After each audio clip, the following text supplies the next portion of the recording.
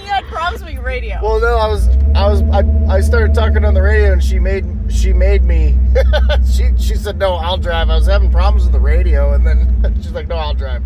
Didn't want any distractions. Didn't want any distractions. Oh, that was it. About to run in the ditch and hit the stop sign. She said, "Move over." Good Lord have mercy. Lord have mercy. Left here? Take a right. Oh, yeah, that's why. it's icy now. It's icy up here in the Parents neighborhood. We're here. Tell them we're here. We're here. You want to back it in? Or, yeah, back it was pretty icy this morning, Jim. Pretty icy. All right, well, I guess, I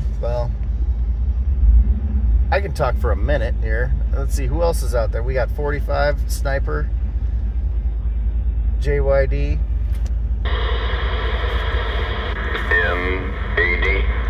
MAD, that's right. How come, hey, Captain Kirk, how come all of a sudden you went from a fucking straight up 9 to a 7? Is there something to that? There's a metal garage door right behind me. Oh, well, now you're back up to a 9. Okay, that makes sense. Yeah, I don't know. I have no idea. We're turning around. Oh yeah, dude. No, you're rolling in here like you should be. I turn off the truck and stop. No, you're fine. All right, here's another test. We turned off the truck, so the alternator's not running. We just went from 14 volts to probably like 12.9. What do you think? Am I still same signal? Yeah, close.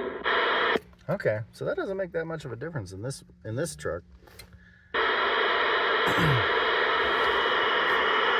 I heard somebody way down in the mud, like way down in the deep. Can you guys hear me up there? I don't know if you can hear me or I said that one for you. I didn't want you to I'm hear guessing maybe you can. Good girl. I heard somebody saying, "Can you hear me way out there?" I don't know. I'm listening.